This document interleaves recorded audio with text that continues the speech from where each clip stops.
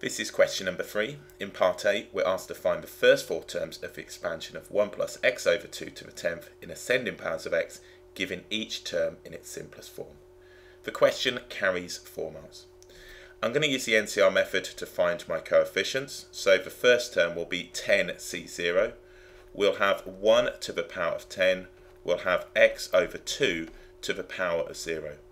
Then we'll have now 10c1. We'll have 1 to the power of 9. We'll have x over 2 to the power of 1. Plus 10c2. We'll have 1 to the power of 8. We'll have x over 2 to the power of 2. And then the fourth term we'll have 10c3. We'll have now 1 to the power of 7. And we'll have x over 2 to the power of 3. So let's go ahead and look at this. 10c0 is 1. So we'll have 1 times by 1.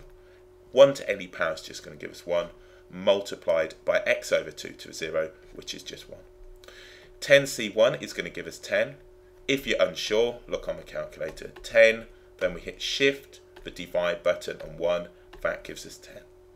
Then we have 1, and then we have x over 2. 10c2, if you know this one is 45. If not, you can just check it on the calculator. We'll have 1, then we'll have x squared over 2 squared, which is going to give me 4. So if you want to check 10c2 into the calculator, just swap this over for a 2, and that gives us a 45. We got 10c3. 10c3 is 120. We've got 1, then we'll have x cubed over 8. Again, check it in the calculator if you're unsure.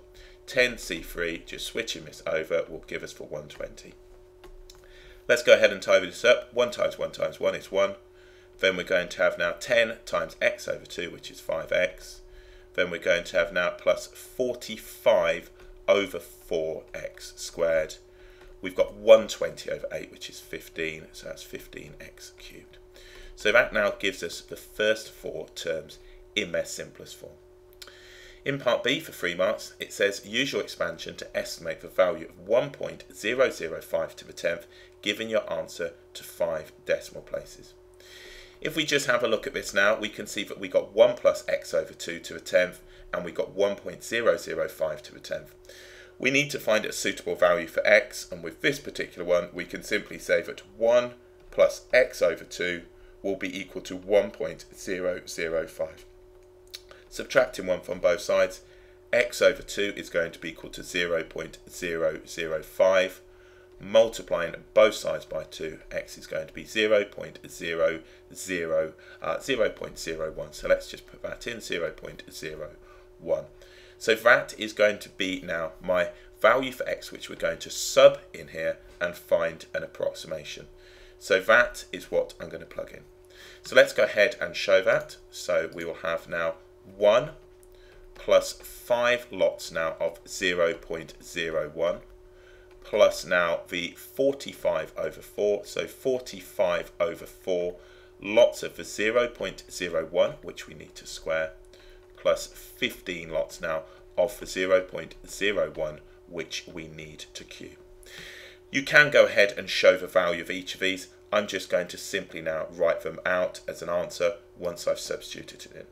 So what we're going to have now is for 0.01, I'm going to have 1 plus 5 lots of my answer, plus 45 lots of my answer squared, which I need to divide by 4, and then I'm going to have plus 15 lots of my answer, which I need to cube.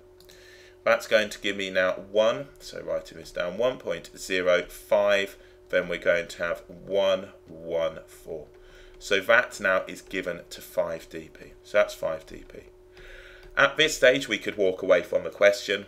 I generally like to just check a rough approximation, my approximation against the actual value to see if I'm in the same ballpark. So if this is way out, I might want to go back and check what I'm doing.